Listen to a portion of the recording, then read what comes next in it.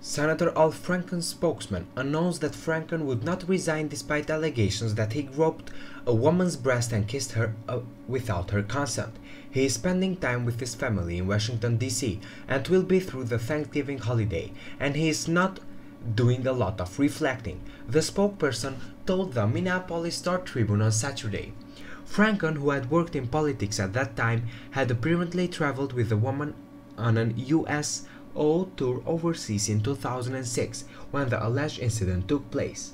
Franken verified that the photo was accurate after it surfaced and apologized for taking the picture with her. In an updated statement, he apologized to Twitter and everyone he has ever worked with or represented. Twitter responded by accepting Franken's apology. Then a second woman also accused Franken of harassment this week, claiming that the senator followed her repeatedly and called her home phone number. How Franken responded was, "The first thing I want to do is to apologize. To Lean, to everyone else who was a part of that tour, to everyone who has worked for me, to everyone I represent, and to everyone who counts on me to be an ally and supporter and a champion of women."